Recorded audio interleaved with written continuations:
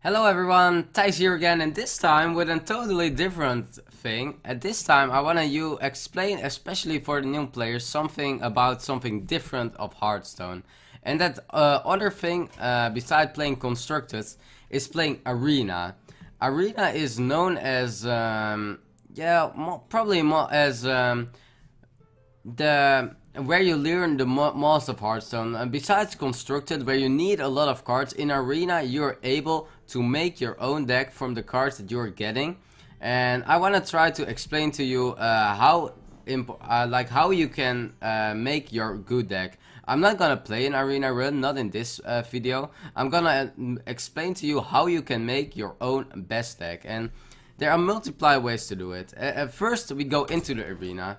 The arena is a thing where you have to pay either 150 gold or you pay with real money. But I would always advise pay it with real gold. Well, you should not look at my gold because I have a lot because I just play too much. And if I play arena, I always get a really good score so that I got the gold back. In the arena it works like this: if you get 7 wins, most of the time you get your gold back with an extra pack, with an extra card. So if you go 7-3, you already get the gold back.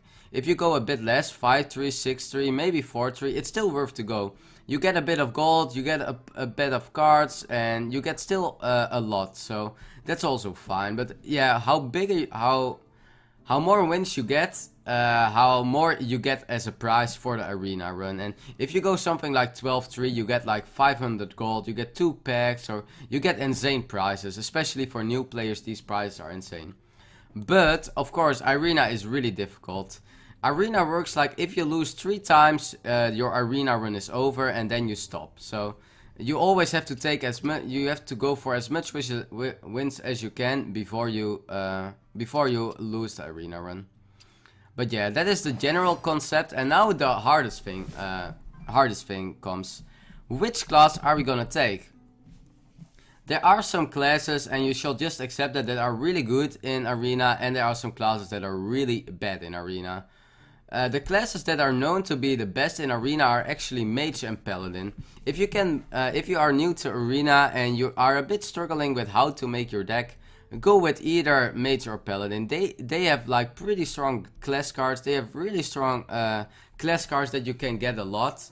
In arena it works like you get a lot of normal cards, common cards, and priest and paladin have a really strong a lot of strong common and strong and normal cards. So if I could advise something, always go with these two. Then you have a class that are a bit in the middle, like Warlock might sometimes be pretty strong. I think Rogue is pretty strong, but Rogue is a class you should take if you are a bit more experienced in arena, in my opinion.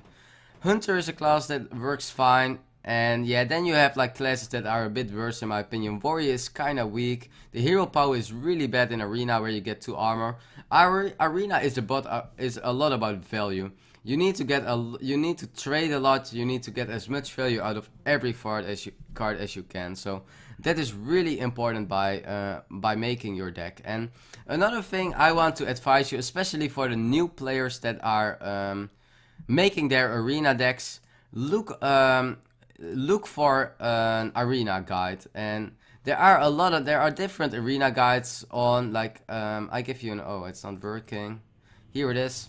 I give you some different, like you can just Google arena guides or arena tier list. Like tier lists are really good for new players. Like you can look at tier list and you can just see, oh, I picked Druid, what are good cards to pick? Like a lot of people are questioning, yeah, what are good cards to pick? Like, are the common cards, is like a ref, is it a good card to pick?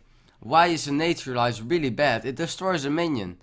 Yes, it destroys a minion, but the other opponent also gets 2 cards, and getting 2 cards is really, really bad in arena. So I would really not advise that. And it is really good. You should just look it up already once, like how is an arena run, how is this looking, and like every card that you might get is all written here. So it is, if you are new and you don't know what is better, is a Sky Golem better, or is an Faceless better, just look it up and Like, okay, the things are not like, it doesn't really matter if something is good or above average, it will be pretty close. But if something is good and something is below average and you consider both being pretty strong, just go with the good. Just take that advice and go with the cards that are good.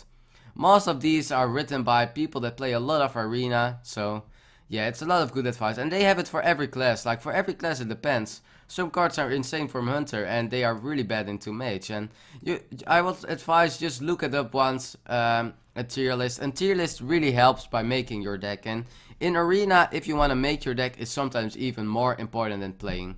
If you have a lot of crap cards, it's really hard to get a good win rate in the Arena run. Okay, and now let's go back to my options. My options are either going with Warlock, Rogue or Warrior. I will maybe go with Rogue normally, but I want to show you Warlock. Warlock is a really good deck for new players to play with. It has a really strong hero power also, so we're gonna make our deck. Okay, I would say we come already to a really interesting thing. Warlock, I would say you should make a Warlock deck aggressive in Arena. It's not really good to make it really slow. Now we have the option, which of these three minions we are going with. I don't think this is a good card in Arena. It has bad stats. There are not many big targets, so I would really not advise this one. And then my choice goes to Scything Soul or Bomb Blobber. Both are pretty good, but I would like to just look it up at the tier list now, just to show you how it, like, if it might matter or not. For me, both look good. I will have a slightly thing that I might think Scything Soul is better because Bomb Blobber is really situational in ladder. Cards that are situational are normally not good on ladder. They are just, you don't want too much situational cards, you just want cards that get value and have good stats. So I would like to look it up, how good it is on the Arena tier list, just to get also an idea. Okay, we have the Warlock card. It is a rare card and it says Scything Soul, really good. Bomb Blobber, great. So you see, both are used to be pretty good, and you have the Emperor Coda being here. So they see the Emperor Coda, what I already said, it's a good one, but don't do it. I will say also Bomb Blobber and Scything Soul are better. There's no way Scything Soul is gonna be ever bad, so I would say we go with the Scything Soul. And if you are new to Arenas, you should make maybe decisions like this. But let's go with the Scything Soul. Voidwalker, insane 1-drop. 1-drops are always nice in Arena runs. You don't want too many, but the Warlock with the hero power, always drawing, it's a pretty good one. So this is, for me, really a no-brainer.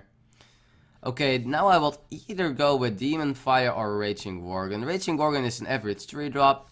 This is a spell that either deals 2 damage, or if we get demons, like the Voidwalker already is, it gets buffed. So I would say we go with the Demon Fire here. I'm pretty sure Demon Fire will be better. If we can get more demons, it is for sure the better choice. If we are really early in the run, so it's hard to say.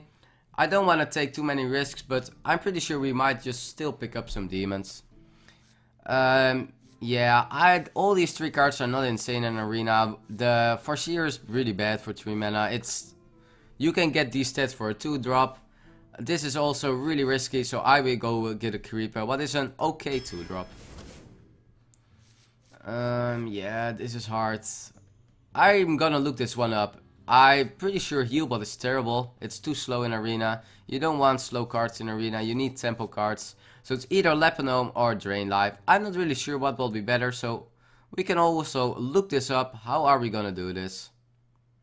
And if we look it up, here we go. So which is the better one? Where is it? Okay, so it says Demon Fire is here by average and Lepanome is below average. So is it better to... It might just be better to pick it up. I would like to see where the Healbot is. I think it is not good in Arena. It's not bad either, so... oh, it says it is here, so it's actually even better than the Lepanome, for example. It's like close to... it's like the same as... Oh, it's Demon Life. It's not Drain Life. Drain Life is also low. So it says Healbot is better. So maybe it's even better to play Healbot. Who knows? So we just go with the Healbot. I will just like the other 2 cards are actually, they are really bad. So I actually understand it. Yeah, I think the Earthen Ring for sure is the best 3-drop here. This one is decent too. but let's go Earthen Ring. Yeah, I don't want the second heal, but this is a pretty nice 5 drop, so let's go with that.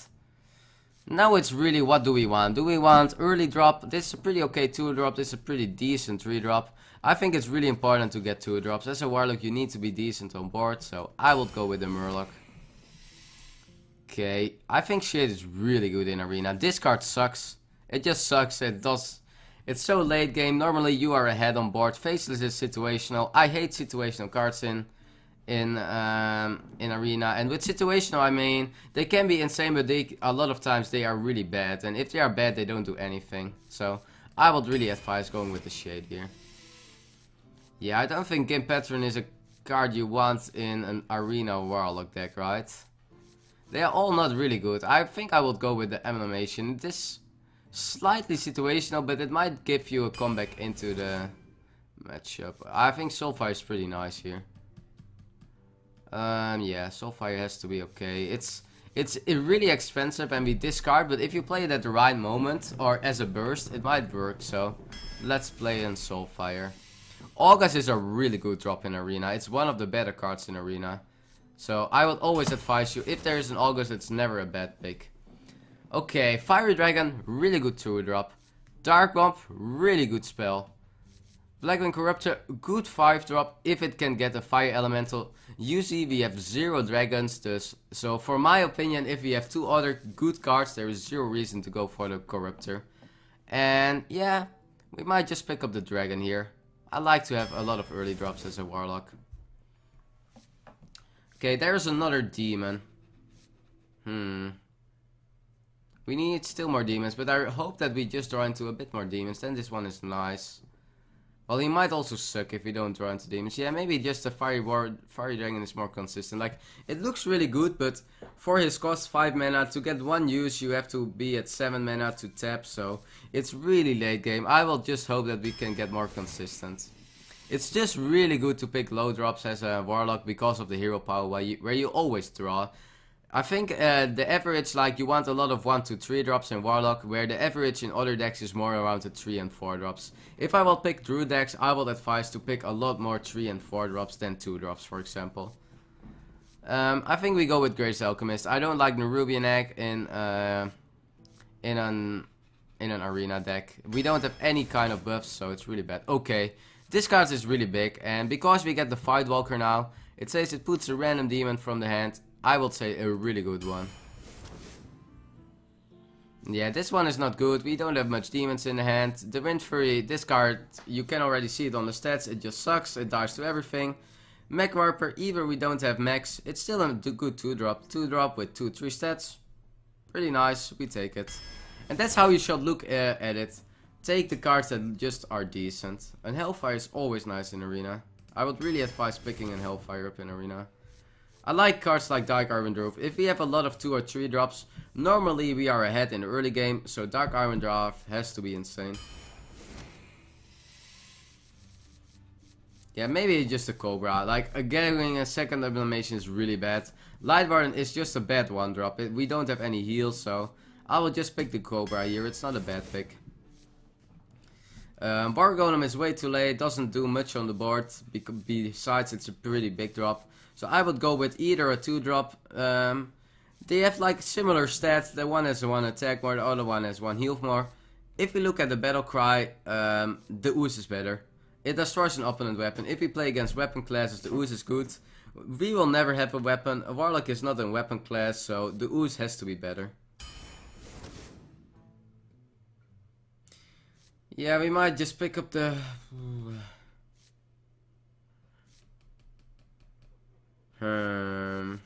It's either... No, I think Lepergnome is better. If you look at the deck, there is almost 0 spell damage. There is an Hellfire, that's it. So, there is no reason to really pick Cobalt. I will go Lepergnome for a better curve. Okay, so we either go Crusader. Crusader is an insane value card. I like this card. It's a bit worse against Druid and Mage, but against the other, because of the hero power, but in the other things it sucks. But also Raging Gorgon is pretty nice. Annoyatron is not bad either. So just to give you another example, I would like to look this one also up in the tier list we got. So I would like to know if I was right with the Crusader here.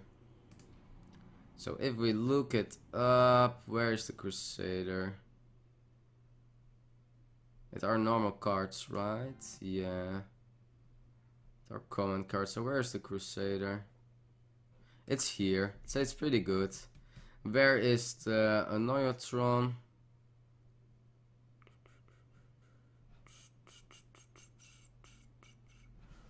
Maybe I should just type it. Annoyotron. Annoyotron is here. So it is like almost similar. If you look it up, it's a bit weaker, but still pretty nice. And what was the last card that we had? The Worgen.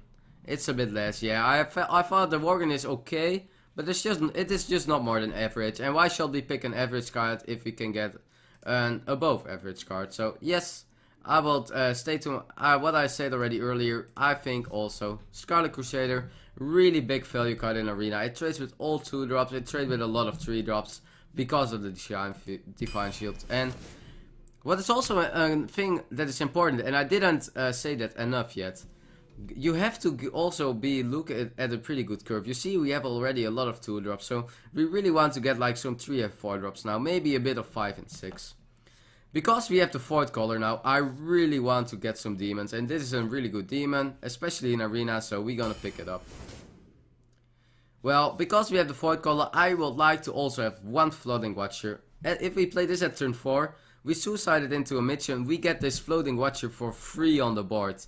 And we can just make a 6/6 of it by just tapping. So this card with the Void Collar now is pretty insane. Yeah, I think I like the Cult Master. In some decks I will advise the Acolyte. For example, maybe Druid. But Warlock is a deck that is ahead from the early game normally. Because we play a lot of early drops, it's better to pick up a card that snowballs from the early game and not relies on the late game, like the Acolyte. And we don't need a card draw by taking damage. We can always tap, so I will for sure go with the Cult Master. Immortal Call is a pretty nice card in Arena. It trades with a lot of things. One of the best picks in Arena in any Warlock deck. Always a really good card to go with. Imp Boss, insane card. You can't get cards that... There are almost no cards that get as much value as the Imp Boss. This card is strongly constructed. This card is insane in Arena. Just because of the value that you get from the Imp Boss. Because I have already a lot of 2-drops, this card is garbage. I will just go with an Ogre. It's never bad to go with an Ogre. Pretty nice stats for his cost, so let's just pick it up. Yeah, Implosion is really sick. Implosion is also a really big value card, so we pick up Implosion. And now we finished our run, and I'm not gonna play it. I think I will make a guide of with the exact same deck, so... but that one will come up later, so maybe then I can show you how powerful this deck will. My guess will be we are gonna pick up at least 8 wins with this deck. And yeah, it is not an insane deck. We don't have legendaries, we don't have big epics, so... But still, this deck is pretty nice. We have a lot of good value cards, so I actually like the deck. I hope you learned something of the basics from how to make your deck. It's not... I don't want to show you immediately how you play, because the picking phase is really important. And as I said already more than once, if you are struggling with making a deck, use an Arena tier list. They are really... There are reasons why there are tier lists on the internet, because to help the new players. So I will advise you to take one of them. And something to keep in mind, especially Warlock, it's really like you really need an early drops, but in some decks it's more important to get a bit more late game drops. But having a consistent curve is in Arena really important. So yeah, that was the guide for now. I hope you like it, I hope you learned something from it, and I see you next time again.